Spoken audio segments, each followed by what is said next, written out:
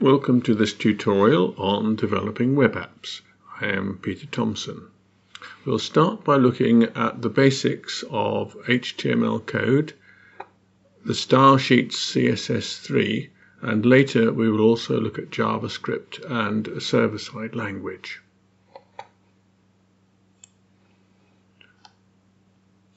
The HTML code identifies this as being HTML5 and the language as English. We have a head to the document, and within the head we identify the character set as UTF-8, a viewport, a link to an external style sheet, and a title. Within the body of the page we have a header, and in this case it contains an H1 header plus a paragraph of text, the main content of the page with an H2 header, further content, and note that we have closed the tags here. The closing body tags and HTML tags are not strictly necessary, but it's always a good idea to add them. This produces the web page. So if we match what we see in the code to what we see in the browser, the document header, my document content, and the text that follows the document content.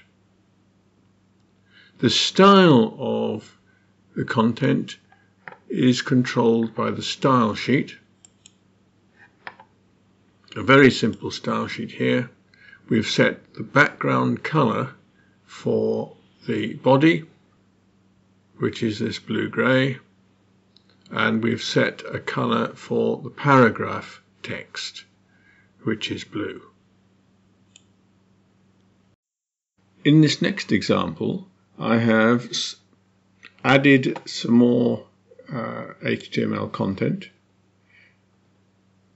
Again, we've got the doc type as HTML, identifying it as HTML5. Language is English. Similar head, and in the body I've added further elements. So I've added a navigation element. Within the main we've also got a header. I've added sections.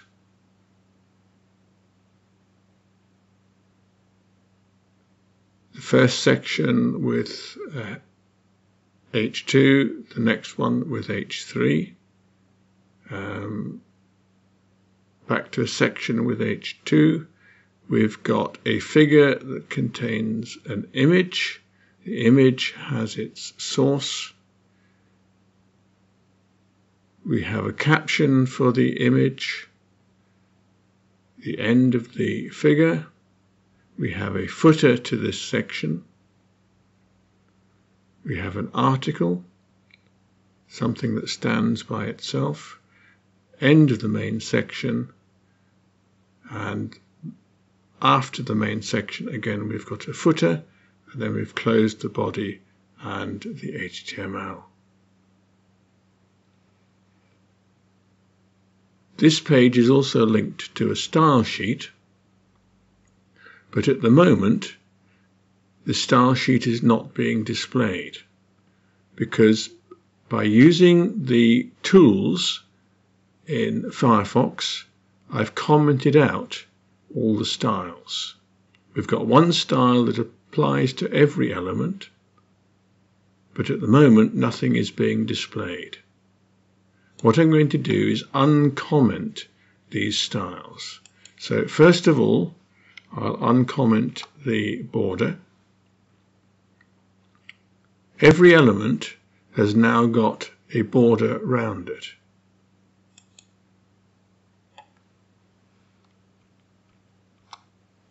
And the border width is now thick. you can see that each element is up against the border. So I'm now going to add the padding and the margin. So that's with padding,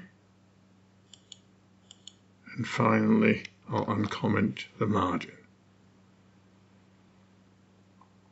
Now the purpose of this particular document is to illustrate that each element lives within its own box, and the boxes are nested on the screen to match the way that boxes are nested in the HTML.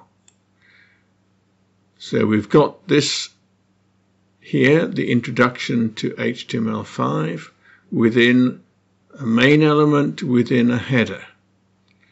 Then we've got a section with a header to a section part of the main document. So notice that this section is within the main element. So there's the box around the main element. Here's a box around this section element, and we can see visually the elements nested within each other. So within this section we've got an aside. We haven't placed this aside to one side. It's simply a box nested within another box within this section. And for the image we can also identify how it fits. So if we look at the caption for the image, that is within the figure section. So here's the figure caption, and we can see it's within the figure section, starting there and here. The image is also within the figure section. The figure sits within this section. This section has a header here. So we can match up the elements of our HTML with the elements on the page, and it's important that you're able to do this. So identify components in the HTML and match them up with the component on the web page. So there we've got our heading 1 within a header within the main content. And the style sheet, again linked from the head of this HTML document, and you can see that we've applied the same style to all these elements that we're using. They've all got a solid thick border with this padding and a margin. The next aspect we want to examine on this same HTML file is the way that a page responds to a wide or narrow screen. So if I make the browser window wider and narrower, if we look at the lines of text here, we can observe how they respond as the page width changes.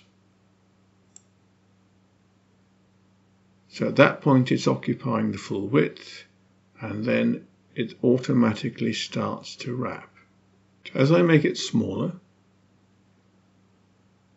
you can see that all the elements are wrapping until that is the minimum size that Firefox will go to.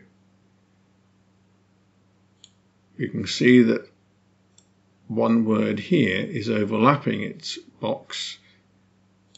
It's not breaking to fit in. And the image as well isn't going as small as the minimum size of the box that contains it. So without any CSS, a web page is quite responsive to the width of the screen. And it's best to start with a web page that responds in this way without any additional code, and then decide what extra code is needed to get the effect that's desired. This box model of the web page also helps us understand the document object model. By highlighting each element with a box, we can visualize how each of these elements sits within another element.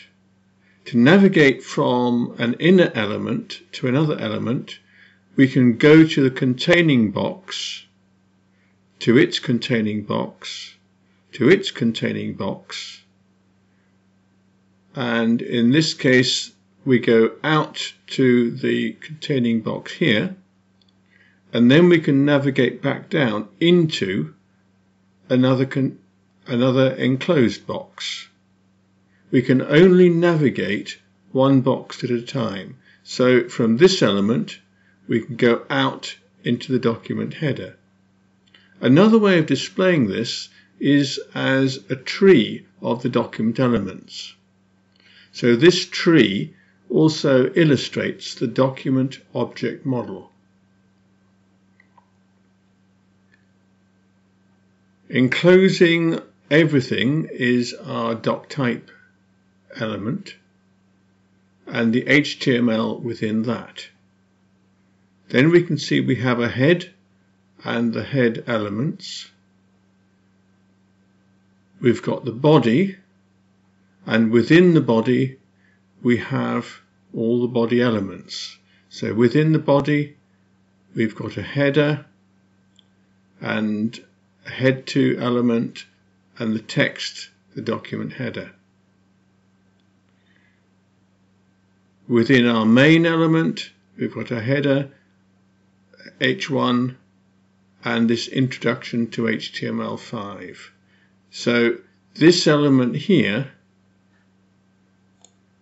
is the same as this text element here.